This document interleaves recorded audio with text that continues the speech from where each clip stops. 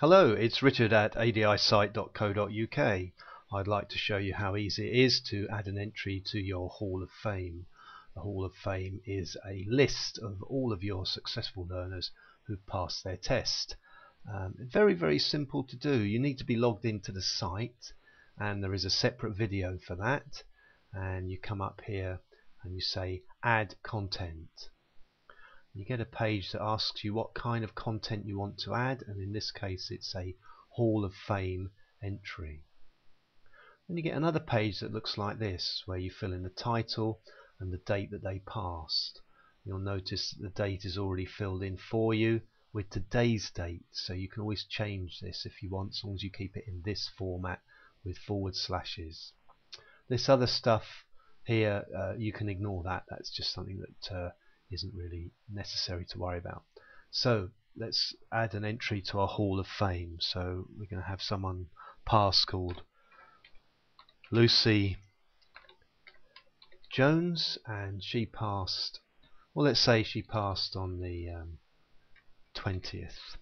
So I've just edited that, and that's it. You just come down here and click on save, and it's done.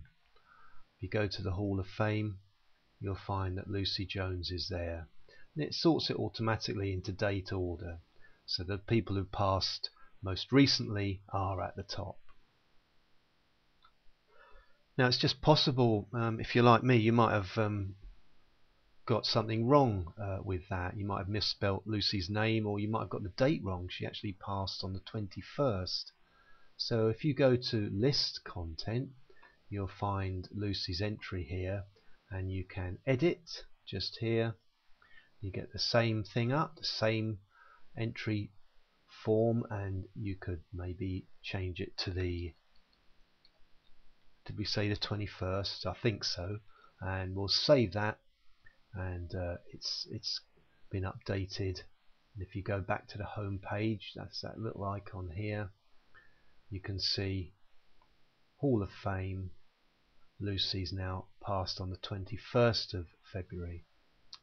You might then want to delete something completely, so again you go to list content, find the Lucy Jones entry, come over here to delete, and it will ask if you want to delete. Now this action cannot be undone, so just think before you press delete, because you can't get it back. You'll have to re-enter it. So if I were to click on delete, she's gone, and I have done that.